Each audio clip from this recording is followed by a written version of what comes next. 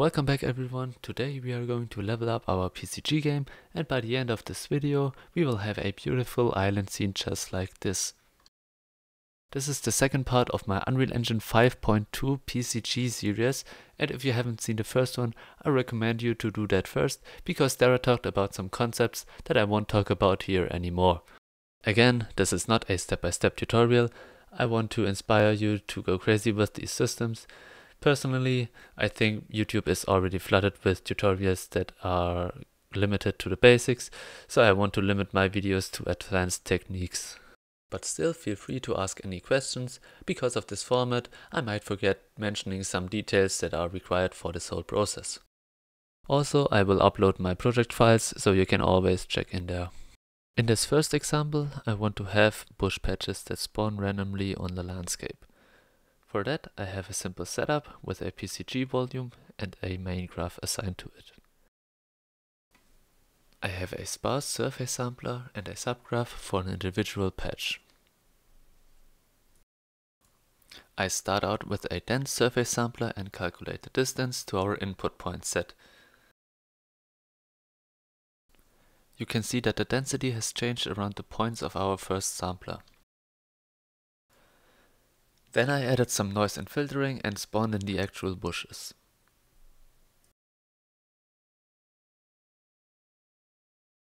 Then I created a bush patch blueprint with properties for the radius and density. Also, I have a PCG component with the same graph that I used earlier. I used the property to param data node to read out the density and the radius from the blueprint. Back in the main graph, instead of executing a subgraph, I used the spawn actor node and have their PCG component execute their own graph. And as you can see, they both lead to the same result. Then I opened the profiler by selecting a debug object and going to Window, Profiling. And I found out that there isn't a meaningful difference in execution time between these two approaches, but since this is a very simple example, don't take my word for it and you should always profile for yourself.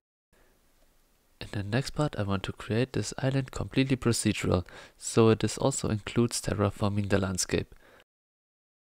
I started by creating a blueprint that generates a spline for the basic shape of the island. I added parameters to control the spline generation process. This radius controls the overall size, this roundness controls the degree of randomness, and the subdivision is the amount of spline points that will be generated. To shape the landscape, I am using the Landmass plugin, which provides a non-destructive way of editing the landscape. So first let's go into landscape mode and make sure that the plugin is enabled. From the sculpt menu, I can add so-called blueprint brushes to the scene. Right now I am using the custom brush Landmass, which will form the terrain according to a spline. If you're interested in all the things that you can change in here, I'll leave you a link in the description. Sadly, I couldn't figure out how to create these blueprint brushes outside of landscape mode, which would have made things a lot more easier. So instead I created my own blueprint brush that will combine all of the islands in the scene. I made a copy of the Landmass brush and started customizing it from there. The main part of a blueprint brush is its render function, where it gets a texture of the current height map as an input and returns the combined result as an output. I searched for logic related to splines and replaced it with the splines of all of my islands. Now that the terrain is working, let's add some assets.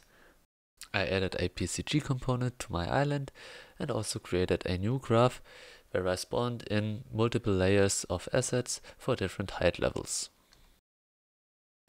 Now I can just drag and drop this blueprint into the scene and get a fresh island.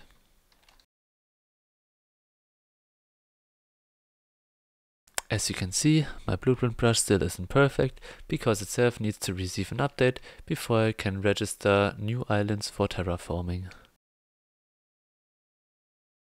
But wait a second. Now we have a better way to create actors. So now I added a PCG component to the water plane and generated points where I want my islands to spawn. On the spawn actor node, we now have the option to override actor properties.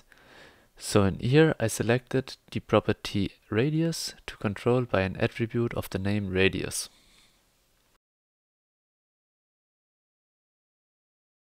I set this multiply node to write its output to an attribute called radius.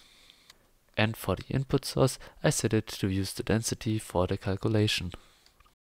As a result, I have procedural deterministic islands with different shapes and sizes. Then I re-enabled the asset spawning, and now my scene is complete. I hope you enjoyed this video. Please leave a like if you did. Also, you can share your ideas if you want me to build your idea in the future. For my next project, I plan to use this PCG system to create complex buildings and structures. So if you want to see how this turns out, consider subscribing and enabling notifications. See you in the next one.